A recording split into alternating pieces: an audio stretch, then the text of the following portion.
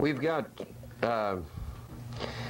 several areas of ministry with Grace and Truth. We're on 7 television stations around the country in Queens, New York, Chicago, Nashville, Fort Wayne, Indiana, Fort Worth, Texas. We're on here in Hendersonville. And we're on in St. Augustine, Florida. And we're reaching several million people with this message here. We also send tapes to 7 different prisons. And we've got a couple of the guys from Grace and Truth Ministries goes out here to Riverbend Maximum Security Prison in Nashville. And we've got a lot of dear brothers out there. And this morning I read a letter from Bill Cross that he had written to me. And James Twitty is a dear black brother out there. He wrote this letter to Glenn. And we read one of his letters last week. But if you guys out there in the prison, write to us and tell us how this message is affecting you. We'll really appreciate it. I'm going to read the letter that we got from James Twitty. He's just a real sweet, gentle guy. Dear Glenn, please do not be mad because I didn't answer your letter when they moved me from the high side to Unit 5. The high side is Unit 1, 2, and 3.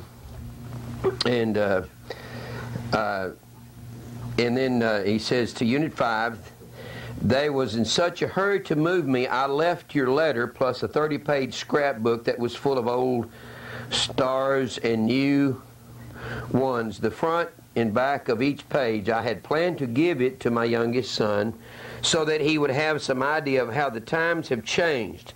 Glenn, I was really surprised when I put the tape in and Jim said he was going to read my letter that I wrote to him. As I told Jim, I reported Dr. Donald Boatwright to the medical board because he is the first doctor that I have seen ignored the fact that a person has a problem and refused to see that it is treated, but I am only going to let God handle it. Also, as I told Jim, I didn't make a habit of suing anyone. He's been having some problems. He thinks he may have cancer, and he's really been having a hard time getting them to do a biopsy on him. But the inmates have no other choice in order to keep this TDOC, or Tennessee Department of Corrections, honest, because they walk all over the inmates. They are scared to stand up to them. After this is in the works, I will need to get them in court because they charged me with a trumped-up charge of assault, and James is such a gentle guy, I couldn't picture him assaulting a guard. And add 30% time on the date that I could go up for parole and change it from 1996 up to the year 2002. That is 6 years. I was taken out to court because I didn't touch the officer. I was inside the cell and he was on the outside. He tried to push a paper through the pie hole and I pushed it back. It's a little bitty hole. I've gone up and talked to some of the guys. You have to squat down and talk to them. And never touched him, but he lied and said that I made a place on his hand and forearm. And it's really amazing if they even touch one of those guards accidentally, they'll charge him with assault, and they may get another 5 or 6 years. Glenn, I guess that is enough about my problems. How are you getting along? Fine, I hope. I really miss seeing you at our Bible studies. Glenn, I received a letter from one of my good friends up Northeast Correctional Center that one of homeboys was killed up there a while back. Probably one of the guys from down here at Riverbend, I imagine. His mother was a good friend to my wife and I am having to get your address from Ron Collier. Ron's a real good friend of ours. So whenever I am moved to Northeast, I drop you a line so we can stay in touch. Love, Twitty. If you get out there and get with those guys, I'm going to tell you something that the people out there don't understand. We go out there and we talk truth, and we're all hugging on one another, and they all had gathered down at the front after I got through, and it just happened naturally. And we'll get in there and just hug on each other, and they'll hug, and it's like your long-lost brother from home, and the guards will kind of stand back, kind of cock their heads, and they never say nothing. And when I'd be walking back up, boy, we'd just be preaching out and hugging on each other and loving one another. And, it's really amazing that some of those guys really love the Lord. And those guards don't have any idea what we're talking about. They're just, the correctional officers are looking at us like, Like, I wonder why can you guys on the outside be so close to those guys? And it's because Jesus breaks all the barriers and all the boundary lines. But we love those guys. We have so many dear friends out there, and God's really, I don't believe that the correctional officers and some of the system out there actually believe those guys' hearts are changing. And Gary Mays is as different as the other guys in prison as daylight and dark. The man just loves Jesus, and Ron Collier's the same way. Just sweet, gentle guys, and God's dealt with them. They'll tell you, hey, I was a mean man when I came in here. Gary Mays said the world was killing me, and now all he wants to do every time you get him on the phone is talk about predestination. I mean, he just takes off into it. He gets into the Bible, and we dive in, and that's our whole conversation for 20 minutes while we're on the phone. I love those guys. We're in one of the most complex studies. I'm going to really try to slow down. I said this several times.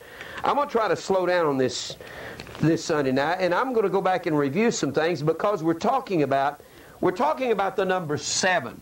7 is the number of refinement to the saints. It's the refinement of the church. It's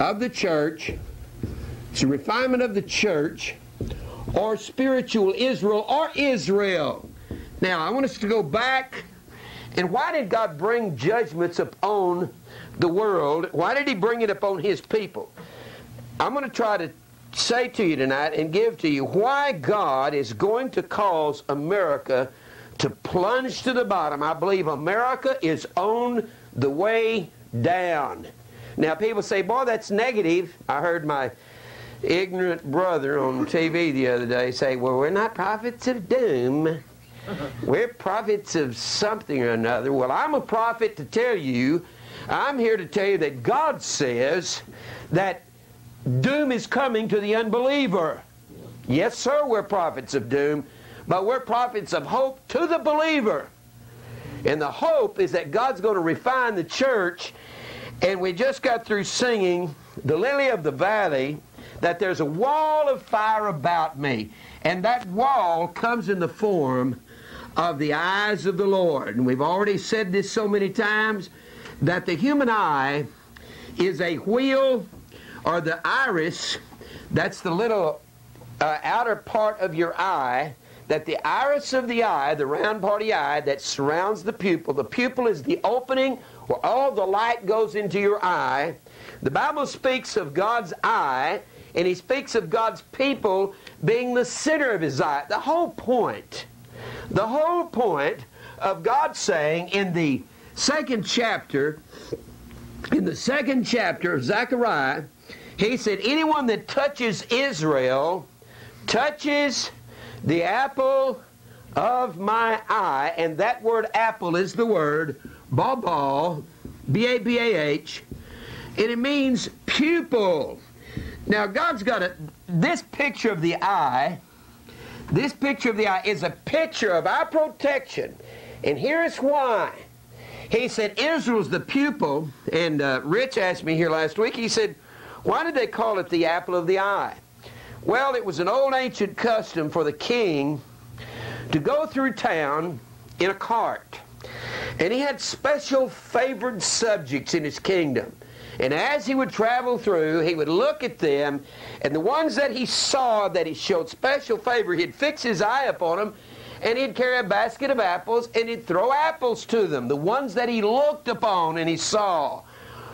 Well, Christ says we are the apple of His eye. We're the fruit of His eye is what we are. And the reason being that the pupil is the opening in the center of the eye, and that's where the light goes into the eye, doesn't it? Sure it does. And we've already gone through a study on the colors. We've been talking about the different colors. When you see, you don't see shapes. I've said this so many times. What you see is the refraction of colors in the eye. When you see, I've said it before, but let me say it again. When you see the color red on this map over here, you see that red line, that's actually the color that's not in that map on those red lines, and that's the part that reflects back. When you see a color, what's clarified in your eye is the color that's not there. Now, I don't know how else to explain that. I've read that, and Eric's talked to me about it, and I've read it in some other books. But when you see a color, that's the part that's not there. That's what reflects back to your eye, and that's what causes us to see shapes. So you don't see a line. That's not what you see. You see colors, and doesn't Jesus say, didn't He tell us in Matthew the 5th chapter that ye are the light of the world? Well, if we're the light, what goes into the eye is light and refracts and causes the refraction or the reflection of colors in the eye, and that's what forms images, and that's what God sees and recognizes as His people. He recognizes us and He sees us, and being that we're the light, He said, ye were darkness, but now are ye light. You remember the word hell. Remember the word hell? That in, And from hell. Yes. In the 16th chapter of Luke, that there was a rich man arrayed in purple and fine linen, and he fared sumptuously. And that there was a beggar at his gate, laid at his gate full of sores. His name was Lazarus. And the beggar wanted the crumbs that fell from the rich man's table. And the rich man died. And in hell he lift up his eyes, being in torment, seeing Lazarus in Abraham's bosom. He cried, Father Abraham, send Lazarus that he may dip the tip of his finger in water, and cool my tongue, for I am tormented in this flame. And he said, No, remember thou in thy lifetime receivest thy good things, and Lazarus evil things. Now he's comforted, thou art tormented. Besides this, there's a great gulf fixed. Now those who are in hell, they are in an eternal death. Let me explain this while we're at it. Here's heaven up here. Heaven. Here is hell down here. Hell. Hell. Now there's a great gulf fixed. It is fixed, and He said, so that those that are in hell cannot come to here, and those here cannot go to there. Now, when people say, well, Jesus went to hell and preached to the spirits in prison, first of all, the spirits in prison were the Gentiles, because prison, as the word phylaki, it means to be locked in darkness or light. We were in darkness for 2,000 years as Gentiles. Now we are in the light. Now, Isaiah said, God will bring the Gentiles to your light. This word, great gulf fixed. There's a great gulf fixed, the Scripture tells us in the 16th chapter of Luke. And the word gulf is the word C-H-A-S-M-A. And that means, we get our word C-H-A-S-M, chasm or chasm, H-A-S-M. And the word death is the word T-H-A-N-A-T-O-S, death. Death does not mean annihilation. Death means separation. According to your best scholars, Mr. Strong tells us in McClintock and Strong, that death means to be separated, and it doesn't mean a cessation of the conscious mind. Doesn't mean a ceasing. Doesn't mean annihilation. The word thanatos is the word death, and it has the same meaning. It means separation. Separation from life, and to be with God is life. So this is an eternal death, and this man is dying and bearing his sins forever. So when there's a great gulf fixed, those in hell are eternally, well, you can't use the word existent, because to exist means to have life. They're eternally dying, and they're conscious of their dying, and they're eternally paying their own debt. So there's this chasm or chasma, and that's what that word means. Not only are they eternally dying, but the word hell, when he says, and in hell he lift up his eyes. Remember, we said that in the center of the eye is the pupil.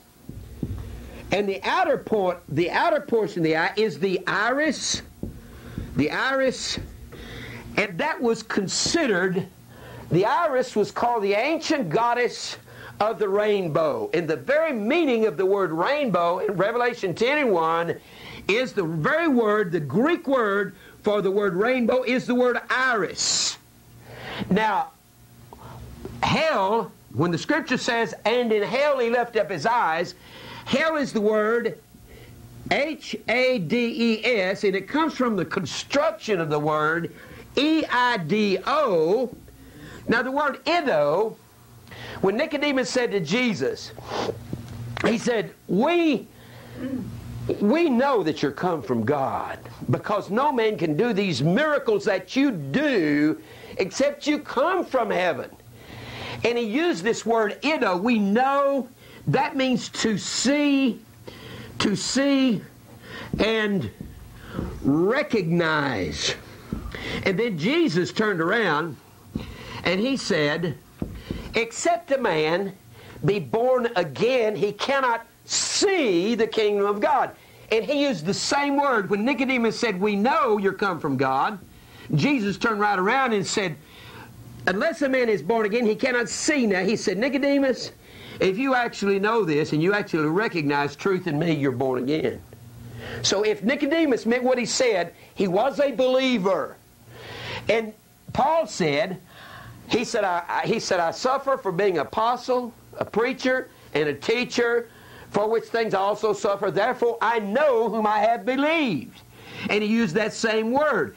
Now, our word know that we normally call knowing, we say G-I-N-O-S-K-O, gnosko, and that comes from the word G-N-O-S-I-S, and that word gnosis is the word S-C-I-E-N-C-E, and that means mathematical exactness or being positive. Now, we're not positive we're saved, because if we were positive, there'd be no believing. And without believing, believe is the verb, faith is the noun, and without faith, it's impossible to please God. We have to believe, and what we recognize is the death of self.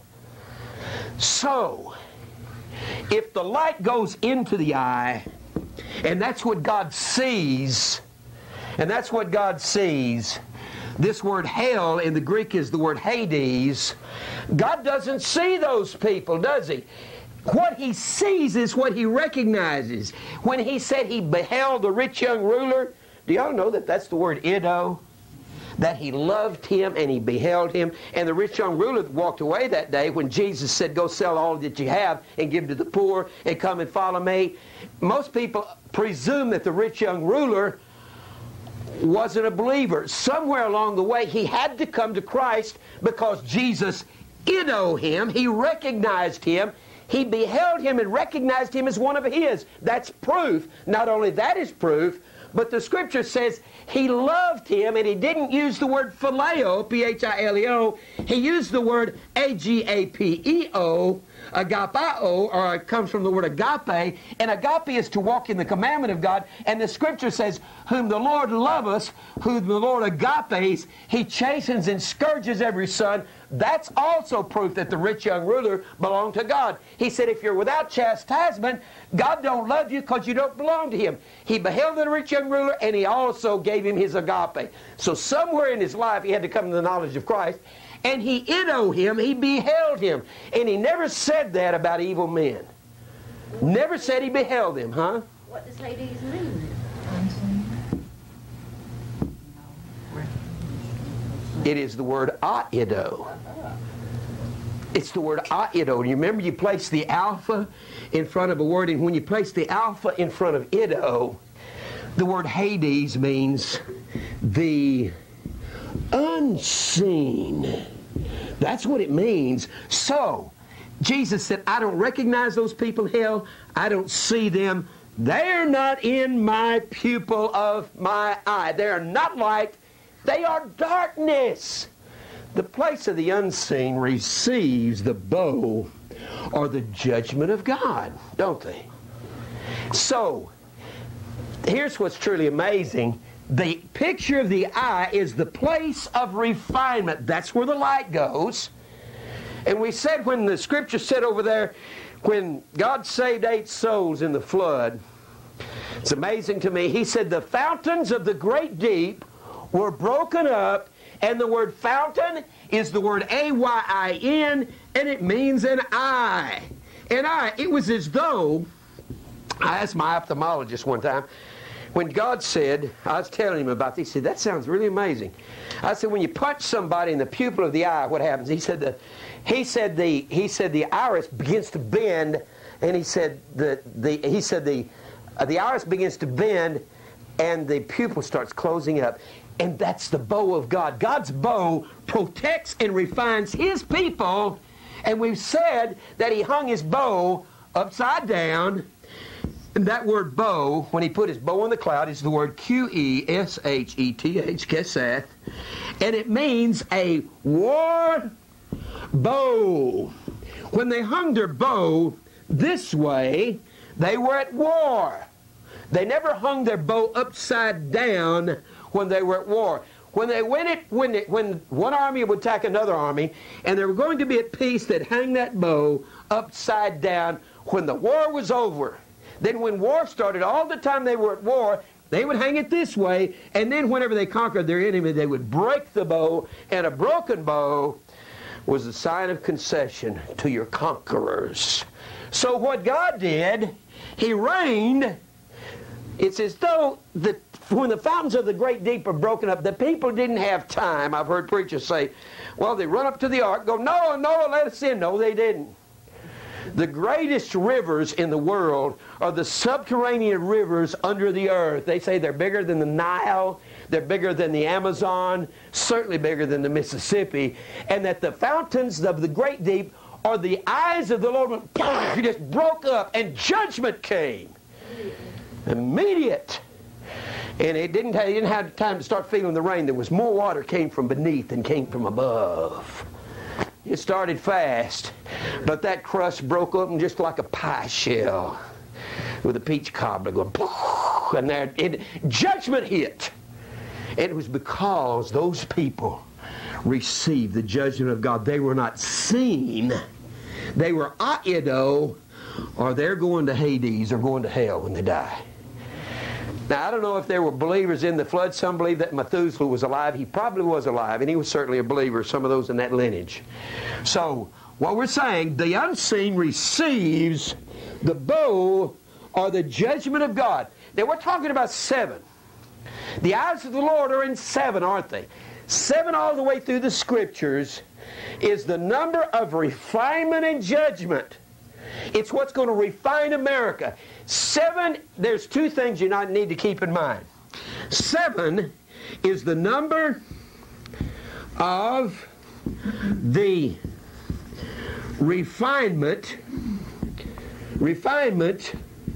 of the church, of the church, and 12 is the number of the complete church, or the number of spiritual Israel. A lot of people hate that. Let me ask you something. They hate spiritual Israel.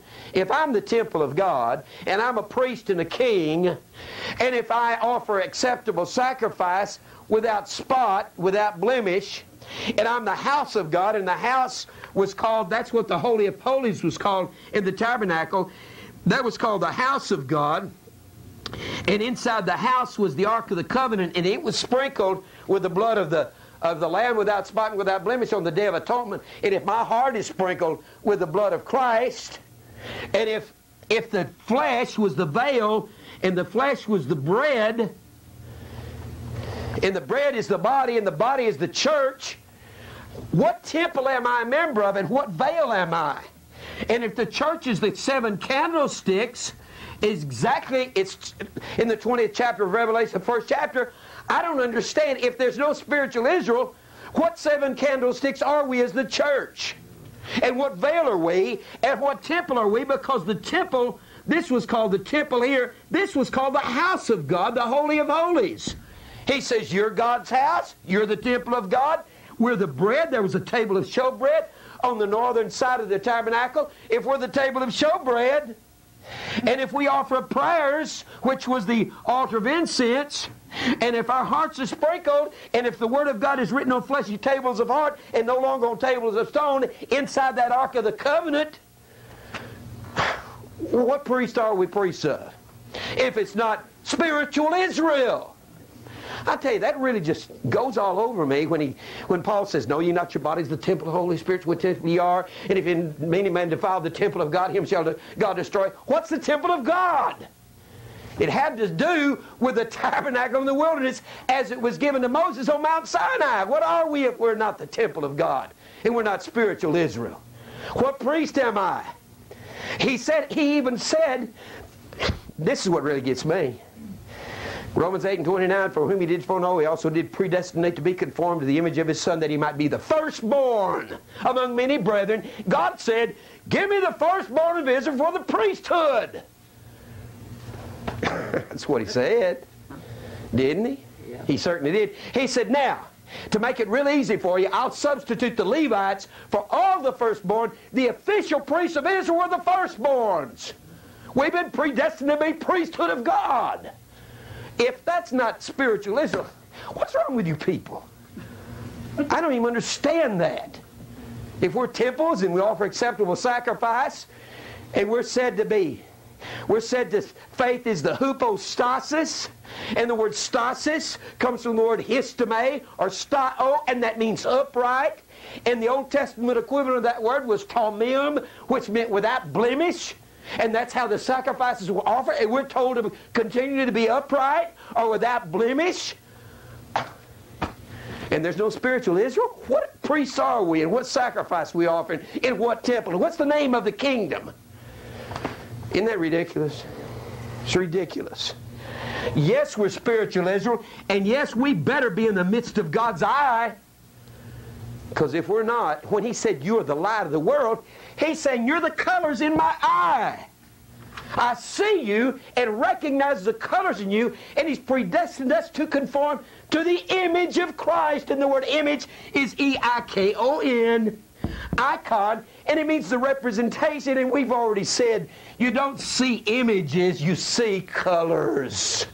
We've already talked about the image of Christ in Revelation, the 1st chapter, Revelation, the 10th chapter, and Daniel, the 10th chapter, hadn't we? I'll be honest with y'all, I don't understand why people hate. Maybe y'all don't know this, but most people just hate the idea of a spiritual Israel. Isn't that something? I thought maybe Paul and Teresa didn't know that, but they hate the idea. You go out here to some Baptist church or some Church of Christ or some, and they'll say, oh, we're not spiritual Israel. The church is a church. And you know what really amazes me? Over in the 7th chapter of Acts, when Stephen was standing before the Sanhedrin, he said Christ was with Moses and with the church in the wilderness. And he used the word ecclesia. I'll tell you, if somebody wants to talk about this, I wish they'd call me. So, what God does, he has a wall of fire. The wall of fire does two things. Those people who are the people of the unseen, you don't see with the iris of the eye, do you? That was the war bow of God. That was the war bow of God. And when Christ comes back in Revelation, look at Revelation 7. 10, excuse me, not 7. Revelation 10. And this is Christ coming back. This is Christ coming back, Revelation 10. And I saw another mighty angel. Christ is called an angel of God many times. So another mighty angel come down from heaven, clothed with a cloud and an iris. Now it says rainbow, but if we read the Greek word, it says iris. That's what it says. With an iris, or with a rainbow, was upon his head, and his feet was as it were the sun, and his feet as pillars of fire. And he has a little book in his hand, and he comes back. He cried with a loud voice, as when a lion roareth, and he is the Lion of the tribe of Judah. And he's coming back as when a lion roars, and he lifts up his hand to heaven in verse 5. And he puts one foot on the land, the other on the sea, and says, time's going to be no longer. That's Jesus. And the context of this is the end of time. Now, I wanted just to read that to you again, because rainbow is the word iris. It means the iris of the eye, and Iris was the ancient goddess of the rainbow. One more time, what is these? What is these? Go back to Revelation 1. Revelation 1, and let's read that last couple of verses down there in Revelation, the 1st chapter. Here is what God sees is what He loves. So when He looked at the rich young ruler and He loved him, He agape'd him. Those that He does not see, they will go to hell. Those that He don't recognize. When you recognize somebody, what is it you recognize? Christ in them. That's right. And aren't you recognizing someone that you know and you have a relationship with and you've known before? You say, I know him. I recognize him. Well, I knew him when I was a little boy, when I was 7 or 8 years old, living over on such and such a street. You recognize them as someone you know. And Christ recognizes us as what He knows by the colors that come to His eye. Because He sees Christ in us. That's what He sees. Now look over here in Revelation, the 1st chapter, we see the candlesticks. The candlesticks are God's eyes, and the candlesticks, let me just put it up here this way. I'm reviewing some things because I didn't feel like I had really, when Mary said, well, what does Hades mean, or what does hell mean? I didn't feel like I had really made that clear. Because we need to really see this. Let me erase this right here. Those in hell are separated. They're in an eternal death, and this is a real place with a real happening. Now, the church, the 7 candlesticks, I said that was on the south side. That was on the south side of that temple of God. That was a 20 by 10 cubit. A cubit was about 1.5 feet, so that's about 30 by 15. And the house of God, or the Holy of Holies, was a 10 cubit by 10 cubit, or that was 15 by 15. Now, the 7 candlesticks, it sat on the south side of the temple, and this priest had to come in there, and they had to eat the bread. This bread on this table of showbread was called the bread of the face, or the bread of His presence, and they had to eat it facing the 7 candlesticks, and these candlesticks are called the eyes of the Lord, or the face of God. You know why something's called the face? Because you have to look them into the eye. When you actually look someone in the eye, that's where you recognize them. You don't recognize a person. You'll see an old movie and somebody say, hey, John, and reach out and grab a guy, and he'll turn around and it'll be somebody else. You don't recognize them from the back. You recognize them from the face, and that's how God recognizes us. And this was called the bread. The church is called the bread, yet they had to eat the bread facing the eyes of God, or facing Him. Why is that? Because we repent. When He causes us to turn, the word repent means to turn around and cause us to face Him and be obedient to His words. We are born running away from God. And those that He's elected for obedience, those that are His, that He's predestined from the foundation of the world, He chases them down and He says, you're mine, turn around here. And that's why Jeremiah said, turn thou me and I shall be turned. And the word repent means to be turned and face God. That's what it means. It don't mean to find an aisle and walk down an aisle. And after you find this aisle and you walk down it a dozen times, maybe you'll get saved, you know.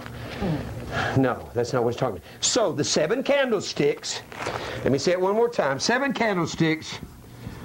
All right. 7 candlesticks is the church.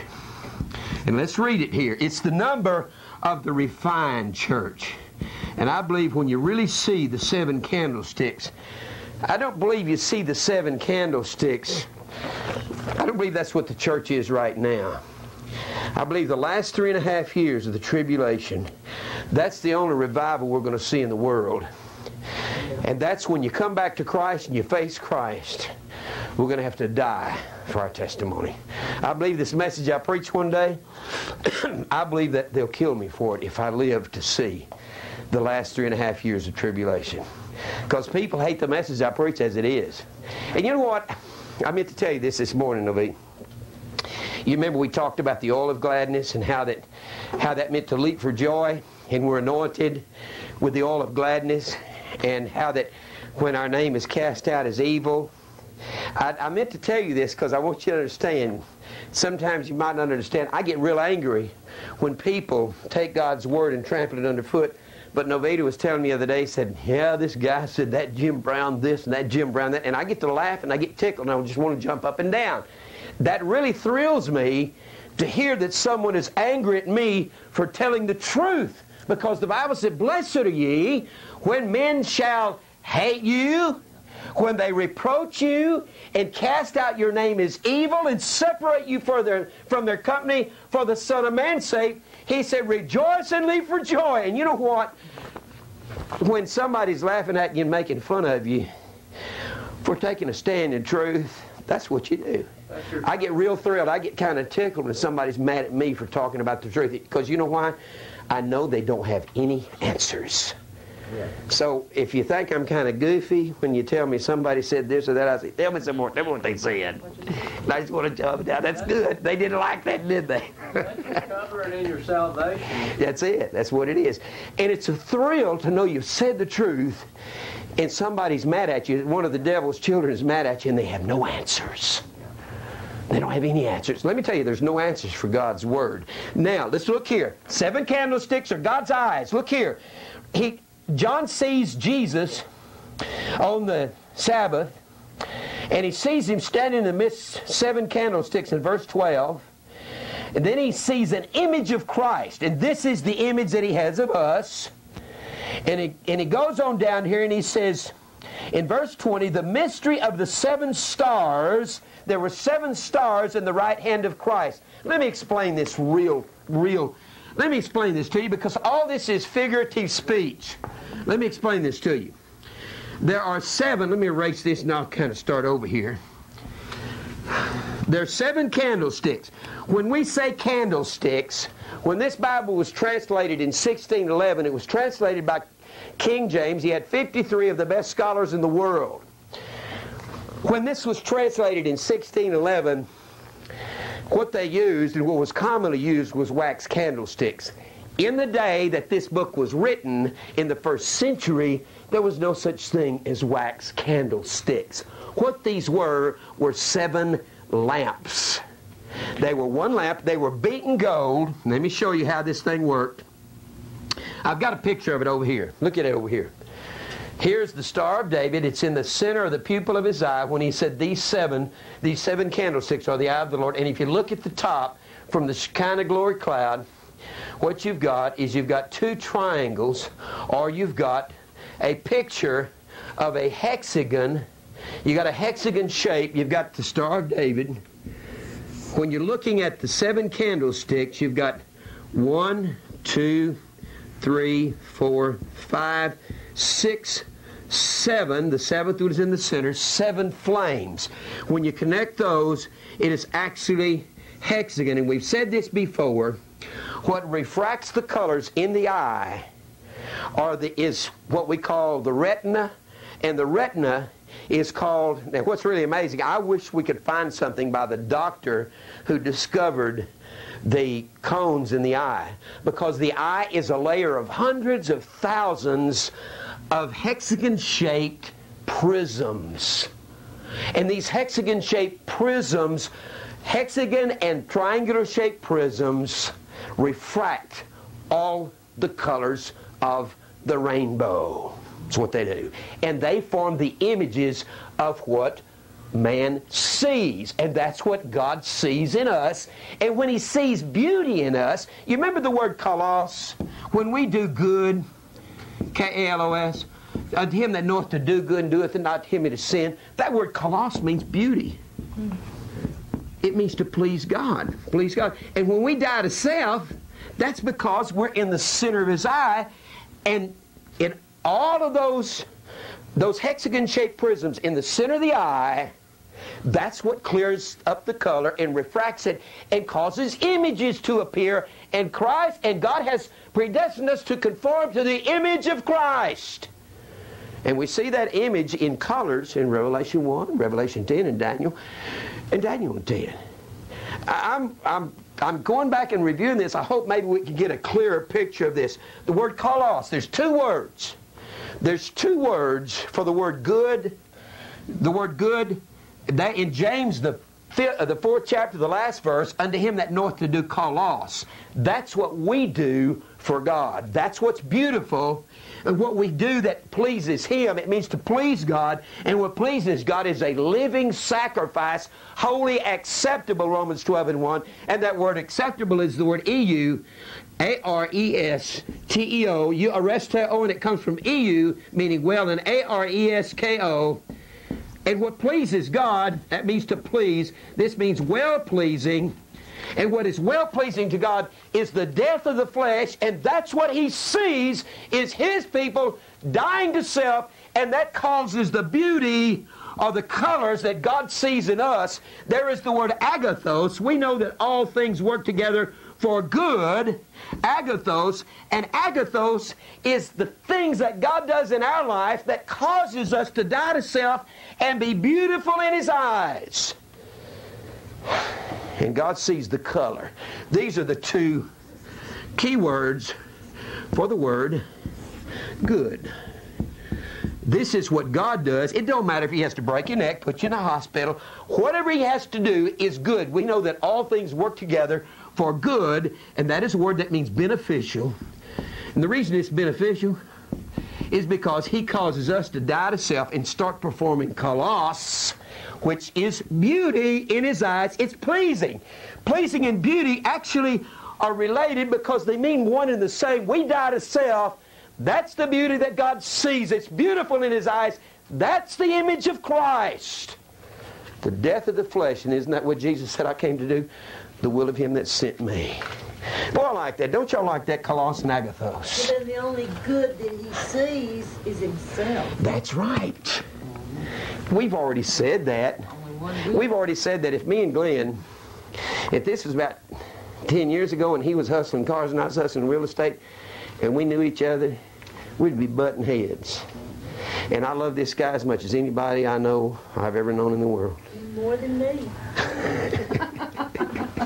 But I love Glenn. He's like a brother that I never had a brother like him. And he's like a brother I never had.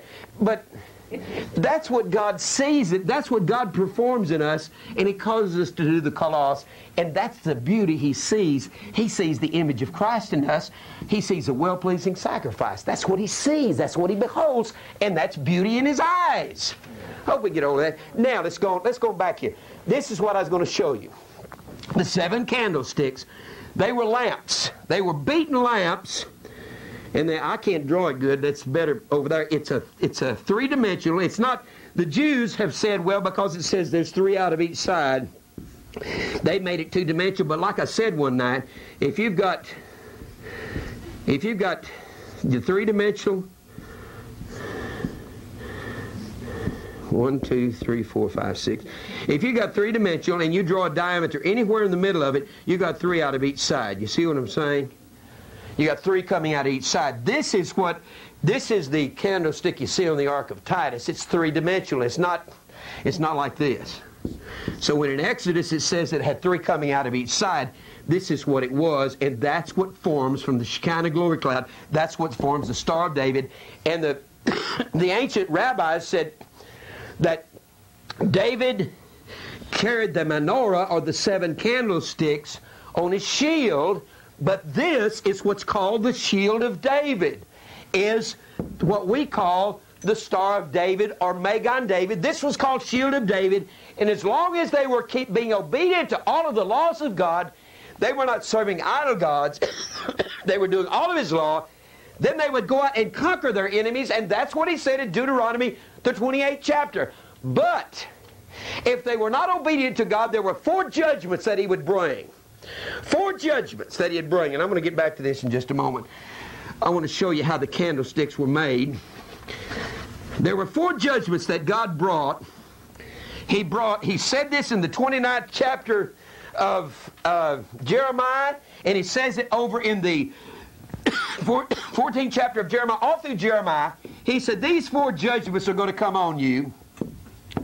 These 4 judgments. First, the sword. Famine, pestilence. He had sent these 3 continually. He had sent them constantly upon Israel, saying, obey me, put down your idol gods, get rid of the Hercules gods, the Baal gods, get rid of the groves, get rid of Venus. And they'd say no, and He kept bringing these, and finally He would say, I've had my fill. He'd bring famine, and He'd starve them to death by the hundreds of thousands. He'd bring all kinds of disease and plague, and that's what's coming on America and the world right now. This is exactly what's coming. I'm reading a book I got from Debbie. It's called The Coming Plague. It's hair-raising to know what's coming on the earth. They're talking about staph infections that they cannot cure in hospitals. They're saying impossible. They were feeding, Debbie taped something off CNN here recently, cable news network, and they were talking about they put some cultures in petri dishes, and this one lady that they couldn't make her well. There was only one antibiotic that would affect the particular disease she had, and they started giving this to her, and they noticed that she kept getting worse and she wouldn't get better. And they took some of the culture out and put some of this virus on a petri dish, and they put some of that, and they had several other viruses, and they put that particular antibiotic there with that culture, and it began to fit those viruses begin to feed off that antibiotic, and they found that that was keeping the woman sick, because viruses are mutating at such a quick rate. They can mutate themselves into being able to not just merely ward off disease, but to ward off an antibiotic, but to feed on it. And I asked a druggist one time, I asked him, I said, why is it that we could get shots in 1950 and 51, get shots of penicillin, and it'd cure us just overnight, just like that? He said, because viruses are like a bunch of mongrel dogs. He said they'd start mutating.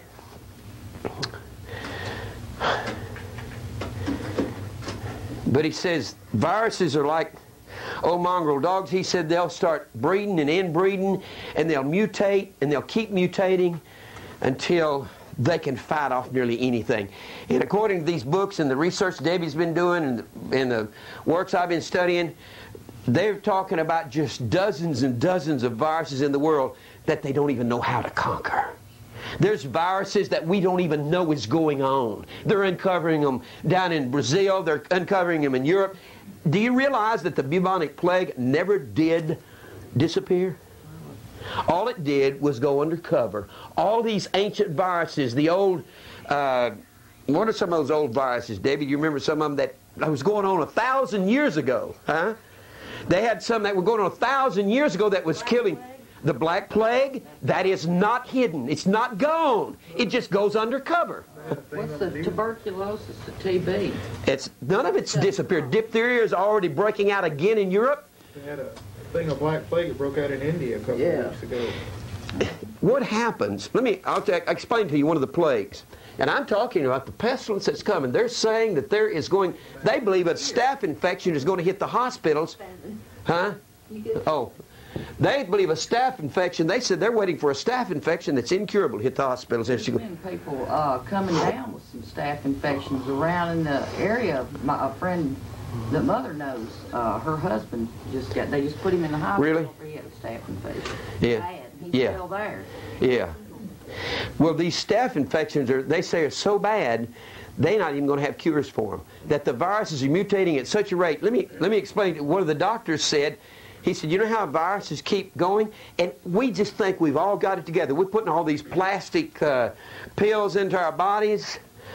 And they're talking about how that if you don't take all of your prescription drugs, that the strongest viruses stay alive in you. You just kill off the less ones, and you become immune to the stronger ones, and they leave you and go somewhere else.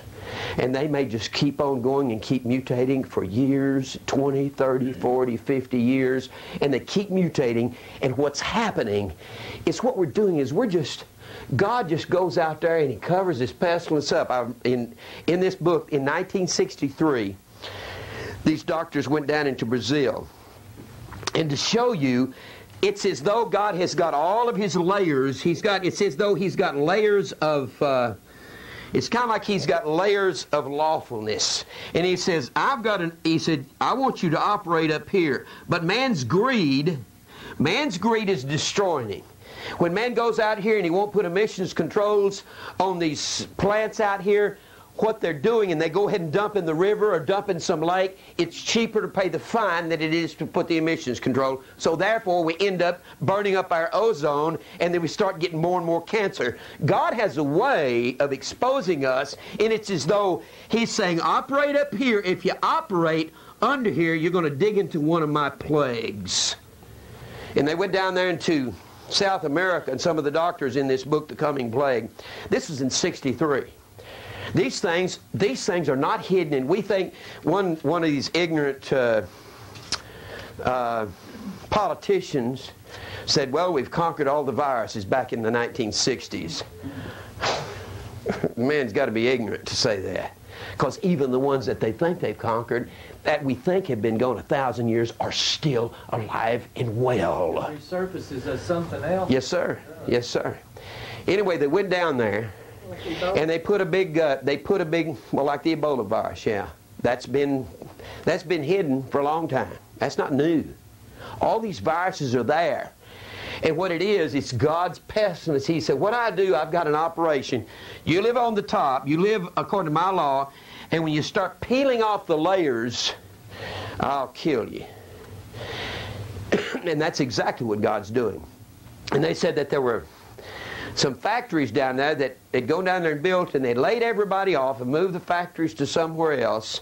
And the people started, they were hungry, so they went out there and they started clearing off some of these marshes, and they started in some of these lowlands, and they started planting corn. What they did is they took the habitat of these particular field mice away, and all of a sudden people started just dying right and left. This is in 1963. And it was a virus, it was a plague that these mice could carry. Didn't kill them, but it killed people, and they would urinate on the corn, and they would dig their way in these cornfields. That was their habitat. And when we start destroying the earth, we're peeling away the layers, and God says, under here I've got disease. That's supposed to be there. Leave it alone. And they said they couldn't figure out. And when you got this virus in 1963, they had no cures for it, and you died in about 2 weeks. You're dead. Finally, they found out that these mice were urinating on this corn. They were digging their ways in their shacks, and they had uncovered their habitat. And see, man hasn't learned to live with what God has given him. He won't live like he should live. And what happens when man gets greedy, God says, when you start getting greedy and you won't live by my laws and you start seeking self, I'll send pestilence. And according to this book on the coming plague, we got so many pestilence and plagues out there. All we got to do is wait for God to bring them. The black plague is not dead. Bubonic plague is not dead. Smallpox is not gone. Diphtheria is not gone. It's still here. It's lurking there, waiting to come out. And according to the writers, according to that one tape that Davey took off of CNN, they're talking about a deluge of pestilence that's on the way. And God said, when my people, when they go out here and they get disobedient to me, you say, but we're not worshiping idols like Israel was. Oh, yes, we are. Yes, we are. Didn't Paul say covetousness is idolatry? Just a different form. It doesn't matter. Covetous, that word covetous, I've said this so many times. Do y'all realize this is the idol that he's going to destroy America for? Because he said covetousness, and that word covetousness is the word pleonectes. And here's what God's going to kill us for right here. The word covetous means want more. It's that man in the mirror that he's going to kill us for worshiping. He's going to devastate America and send pestilence and send famine upon the world, and it's on the way. Already we've got 1 billion Chinese we don't know how to feed. We've got They figured that problem out. Huh? That in the paper. I think it was Friday's paper. Yeah. They had a thing about abortions guys found about. And the Chinese, they're aborting the babies and they're eating the aborted babies. They are. Oh, Lord. And they only allow them to have one baby per family, isn't it? Not anymore. Really? They have as many as they want. Because if they abort them, that's food. Man, isn't that unbelievable? You know what that's called? Cannibalism. That's Baal worship is what it is. It goes all the way back to the prophets of Baal, or the priests of Baal. Priest is Kahan, and Baal, Kahan Baals are cannibals. They ate human flesh off their altars, and God will devastate this world. I believe we're fixing to see, I keep telling Glenn, I say something's about to happen. This nation is about to collapse, and it's about to go under. It's going to happen. We're already going on $5 trillion in debt. Even the best economists say it's impossible to take every tax that America can pay on all the food, all the income taxes. It would take 200% of every tax that we can charge every individual, and just to pay the interest. And it's growing at such a rate we can't do that much longer. This nation is in trouble. And you say, Jim, are you trying to scare us? Yes. The fear of the Lord is the beginning of wisdom and knowledge. We better get afraid of God. He's not going to put up with this much longer. I believe America's going to go down and hit the bottom so hard, and the elect sheep of God are going to come out of this harlot of Babylon. And they're going to recognize and say, oh God, what have we done? And they're going to throw themselves on the mercy of God. I want to throw myself on His mercy right now. I am so afraid of this God that we serve. Let me just give you this and we'll stop. I really want you to see this. When I keep saying covetousness is idolatry, I want you to understand, what does God do for idol worship? What did He do to Israel? Scattered all over the face of the earth. Hitler was just the last sword in God's hand to slaughter the Jews. David said, deliver me from the wicked, which is thy sword in thy hand.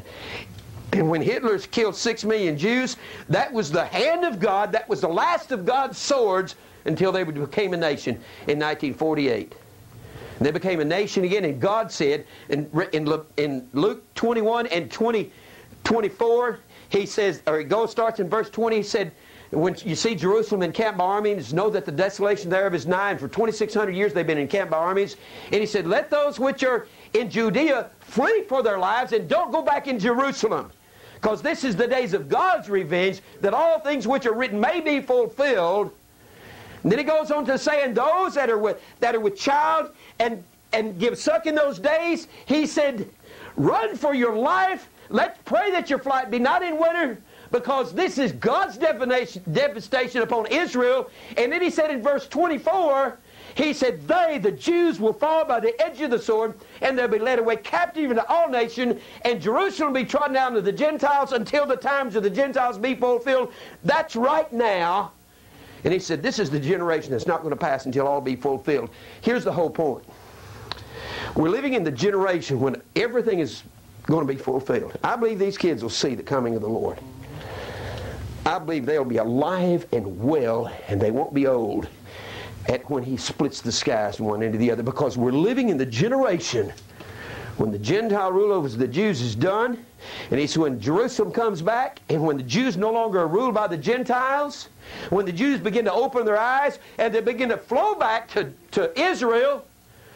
He said, this is the generation. Here's the whole point. That's also the generation of the greatest pestilence and famine and the sword against God's people that's ever been. And it's also the generation of the beast.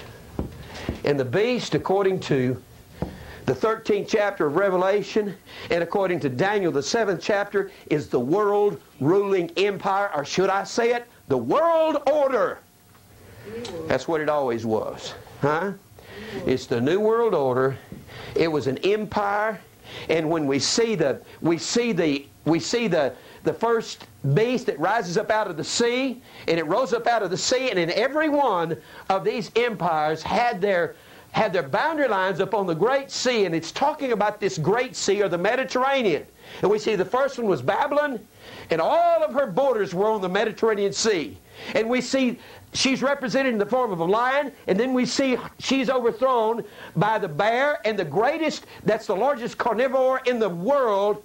It's the greatest devourer of all other animals, the biologists tell us.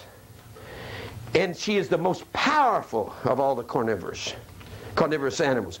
And the bear slew the lion, and it was Persia that was a picture of the bear, and she went sweeping through the land with 2.5 million in her army, the most powerful army that existed. And then the leopard came along and slew the bear. And the leopard was the picture of Greece, which had her borders and boundary lines, the Grecian Empire, on all the Mediterranean Sea. And we see her rising up out of the sea. That's where we get the beast system. And then the fourth was a composite of all those three, and that was the Roman Empire rising up out of the sea, the Mediterranean Sea. And at the end of time, we see that same system. We see the lion, the bear, and the leopard in Revelation, the 13th chapter. And that is going to be a new world empire ruling the world. And they're talking about that right now. One of these days, we might get up. We might turn the TV on and they say, well, America's gone into a state of bankruptcy and the United Nations has stepped in and they're going to be ruling from now on. You don't have any more constitutional rights. You have no more civil rights. You don't even own your house anymore. Uh-oh, boy, we ain't going to like that, are we? Bankrupt. That would be good, though. Everybody'd be equal. Yeah, wouldn't it? Wouldn't it? Of course, they're going to take what we got and give it to the evil people. And those of us that are believers are going to say, you Christians, you're causing more problems for us, and they're going to think they do God's service. We got billions of people in the world to feed. We're going to have to put you in jail or kill you. And you know what? That's going to look, from the viewpoint of the world, as a righteous thing to keep us from taking a stand against all this sin that's going on. It's the same system of famine and pestilence going to be going on. I wanted to give you this just before we quit. Look here at the eyes of the Lord. What goes into God's eyes, what He sees and what He beholds. The eyes of the Lord is the candlesticks. The candlesticks, and when you had candlesticks, you didn't have, here's the whole point, you didn't have wax. These were, I can't draw those good.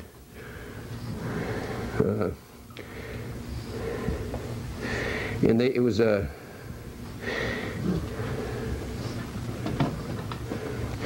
I'm not very good at this. They came in. But anyway, what it was, these were hollow. It was made of beaten gold, and inside was the oil, and oil is always a picture of the Holy Spirit. The Holy Spirit. These were not wax candlesticks. So there's two parts to a candlestick in order to get the flame on top. In order to get the flame on top, you had to have the candlestick and the oil in the candlesticks. Now let's go back here and read here in the first chapter of Revelation. There's two parts to it. The Spirit and the candlestick. Well, notice what the candlesticks are. I don't think I've ever really clarified this. I've kind of talked at it, but let's just clarify this and we'll come back next week. Look here in Revelation 1. Revelation 1, and look at this, and let's read this. Now, 7, God said He would multiply all of Israel's transgressions times 7. He said, for every sin I'll multiply it times 7. Now look here in the first chapter, the 20th verse, the mystery of the 7 stars. Now you remember the stars of heaven are going to fall to the earth. We find 7 trumpets that are being sounded by 7 angels, and the word angel is the word angelos, or messenger. Right? So, here's what I want you to see. You're going to find 7 stars. You're going to see 7 angels. 7 spirits. These are all the same. And when you see the stars of heaven fall to the earth, you see the message of the 7 angels or the 7 spirits, or you see the message of the church that pronounced judgment on the world. That's what you see. Look here. Let's read it here. The mystery of the 7 stars that was in the right hand of Christ, which thou sawest in my right hand, and the 7 golden candlesticks, they go together. One is the oil inside the candlestick, and the other is the candlestick. Read it. The 7 stars are the angels. The angels, now anytime you find angels having 7 trumpets later on, trumpets always sounded judgment. In the 8th, 9th, and 10th chapters of Revelation, you'll see 7 angels with 7 trumpets. The word angel is the word A-G-G-E-L-O-S. A-G-G-E-L-O-S. And Paul called the pastors of the churches angels. It just means a messenger. It's what it means. And 7 is the number of the refined church. So at the end of time, as the church has been refined, it will be the candlesticks pronouncing the judgment of God, which is a picture of the oil inside the candlesticks. Now read the rest of this with me. The 7 stars are the angels of the 7 churches. And there's more than 7 churches in Asia, which is what we call Turkey. The angels of the 7 churches merely is picturing, it's a picture of the preachers of the refined church. And that's every one of us. That's what it's talking about. And the 7 candlesticks which thou sawest are the 7 churches. You see what I'm saying? So when we find the stars of heaven, let me just show you this quickly. I've brought it out before, but go over to Revelation 8. Go to Revelation 8. Look at Revelation 8 and look at verse 1. And when he had opened the 7th seal, there was silence in heaven about the space of half an hour, and I've been wrestling with that for years, and I don't mind telling you, I ain't never heard anybody that had a good explanation for that. And I saw these 7 angels. Who are the 7 angels? Huh? Well, the 7 angels are the 7 stars, aren't they? Huh? Sure they are. And that's a picture of the Holy Spirit in us. That's the 7 spirits. That's the picture of the Holy Spirit in each one of us, which we are the candlesticks. And I saw 7 angels who stood before God, and to them were given 7 trumpets. What are 7 trumpets used for? Sounding judgment. Remember over there in the book of Joshua? They walked around the city 7 times walked around the city every day for 7 days. And the 7th day they walked around 7 times, and they took 7 trumpets, and the priests sounded them, and they shouted, and the walls of Jericho fell down. Judgment came on the sounding of the 7 trumpets, didn't it? Same pictures here. And the 7 trumpets are just a picture of the church sounding judgment. And the angels are the picture of the Holy Spirit inside the candlesticks. And that's the church, isn't it? That's the picture of the angels or the Holy Spirit. Because they're called the 7 spirits before the throne of God in the 4th chapter of Revelation. And when you see the 7 spirits, the 7 angels are the 7 stars. Those are in the right hand of Christ. They go with the 7 candlesticks. So how can the church not be here if these stars of heaven are falling to earth? It's not talking about literal stars falling down, because he starts going down through here, and he talks about the first angel sounded in verse 7, the second angel sounds in verse 8, and he says, and look here at verse 10, and the third angel sounded, and there fell a great star from heaven. What are the 7 stars? The 7 angels in the right hand of Christ in the 1st chapter. When he defines this for you, don't go throwing it away. Don't make up some new 7 angels and some new 7 trumpets and some new 7 messengers. These angels, when he defined this for us in the 1st chapter, he is expecting us to keep these definitions all the way through the book. Wouldn't it, since God said, I change not. And he's always the same. Therefore, he's not going to have a different set of 7 angels or a different set sounding different 7 trumpets. You understand what I'm saying? He's going to have the same 7 angels that he sees in the right hand of Christ, and that is the Holy Spirit in the refined church. That's what it is. Because the 7 candlesticks is a picture of the church during the last 3.5 years, because it's going to be refined. It's not refined now. We can't picture the church as the 7 candlesticks right now. Only those of us who are refined.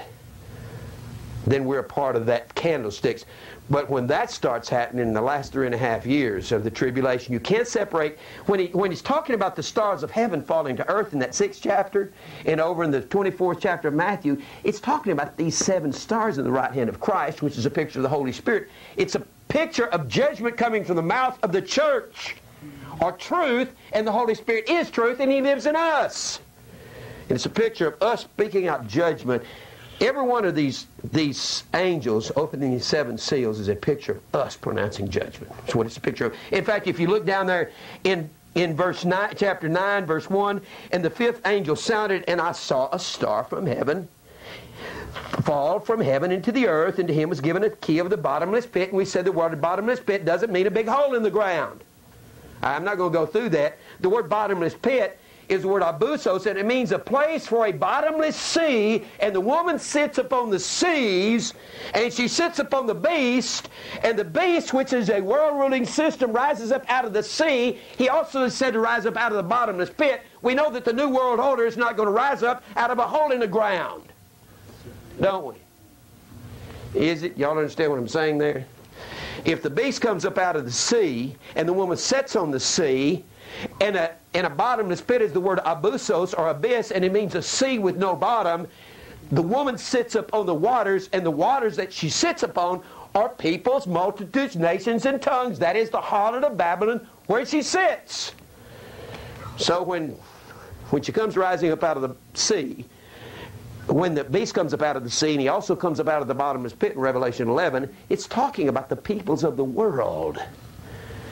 So when you get this definition, and that's what he's saying when he says the 5th angel sounded, I saw a star fall from heaven. There's another one of that's the Holy Spirit falling upon the world from the mouth, out of the mouth of the candlesticks, or the refined church.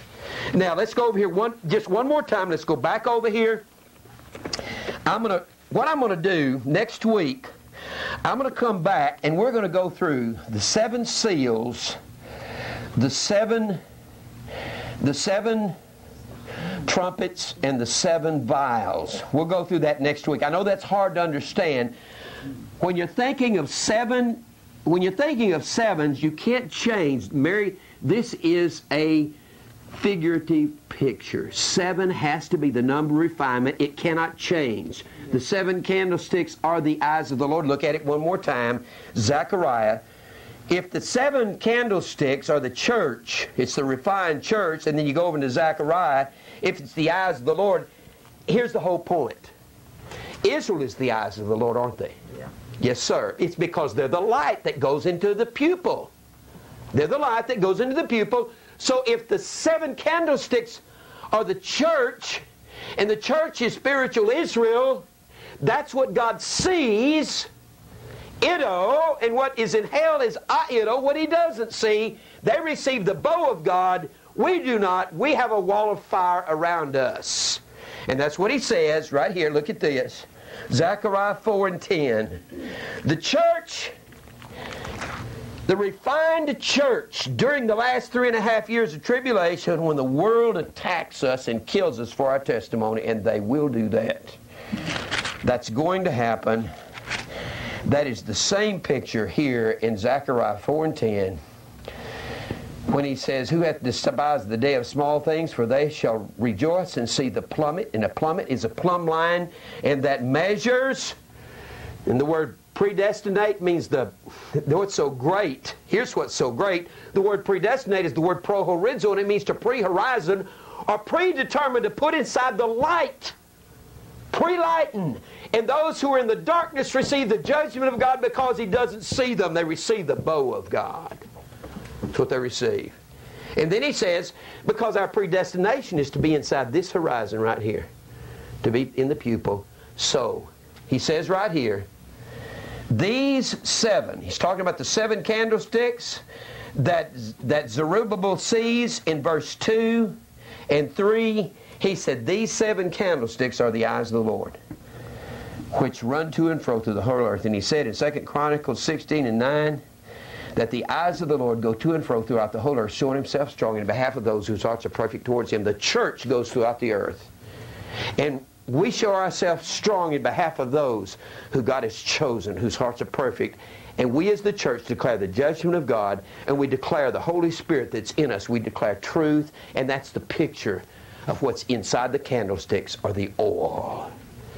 Well, I'm going to stop here, and I'm going to come back next week. The 7 are the eyes of the Lord. The 7 candlesticks are the church, and it's what goes into the eye. If y'all understand that the 7 candlesticks, if they're the eye, candlesticks are the eye. And the church is in the midst of God's eye. And the church is the 7 candlesticks. They have to be the same because they go in the midst. What's the purpose of the eye? To see. Isn't it? And that's what goes in the pupil. And he said, when he said it over there in chapter 2 of Zechariah, verse 8, he that toucheth you, Israel, toucheth the apple of his eye, or touches the pupil of his eye. So, when he says the 7 candlesticks are the eyes of the Lord, he's talking about the 7 candlesticks are in the pupil because they're the church. Do you see what I'm saying? Y'all go. Put your head sideways. Well, we're going to come back next week. I'm going to go through.